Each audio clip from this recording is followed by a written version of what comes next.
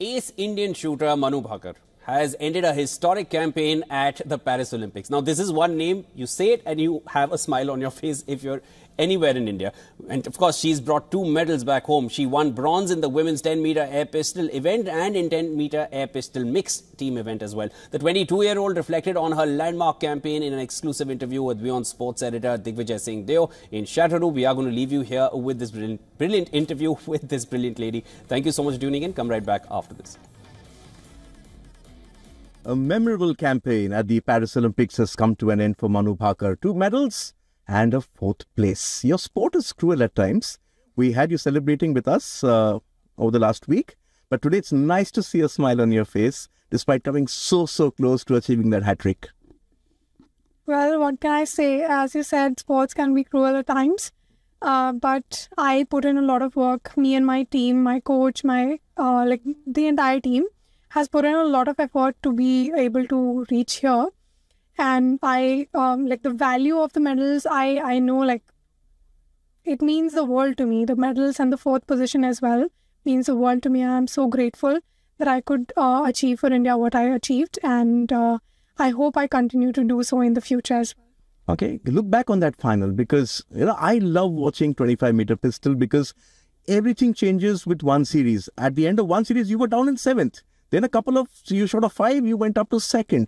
It just goes up and down, right? So what were your thoughts during that match? Because were you just concentrating on getting that shot right the moment the light went green? So honestly, I was not looking at the monitor. I was like, do your thing. If there's something, they'll take your name. Even if it's an elimination or the 1st position or the 2nd position, they will take the name. So you do not bother looking at the screen. So throughout the match, I was like, okay, next series now, ready. Next series now, ready. So yeah. Okay.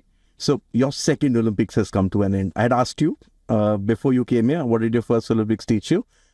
What are you taking back from your 2nd Olympic Games, Manu, apart from a lot of joy that you've given to an entire country? But for you personally, we tend to at times forget that an athlete also has a personal space. What are you taking back personally? Personally, I'm taking back, firstly, definitely the 2 medals that I've got and the experience of the 4th position round. So I'm taking back many smiles and lots of love from here. And it was a great experience to be here these entire 5-6 days. So it has been a great show for me. And I hope that I keep working hard. I really love to follow my routine and wake up early and then do everything. So I love to do that and I will continue to do that and keep supporting, keep loving. Hang on, that's important because the support shouldn't just come when you're winning, because I remember the entire team coming back from Tokyo.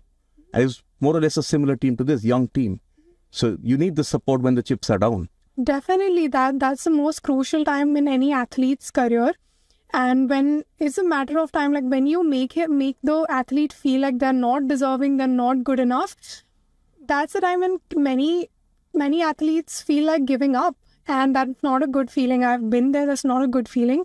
We need somebody to support us even in the downfalls, even in the phases of not grand moments. So many shooters performed so great here, like Arjun Babuta, Ramita. So many people were in the final. Swapnil did a great job. He won the bronze. So I think it's a great show for India, but an athlete cannot be on the top of the peak every time. So it has to be like this also sometimes, then like this, then like this. So we need the support even in the low phases and the high phases, definitely. So just keep cheering for us and keep loving us.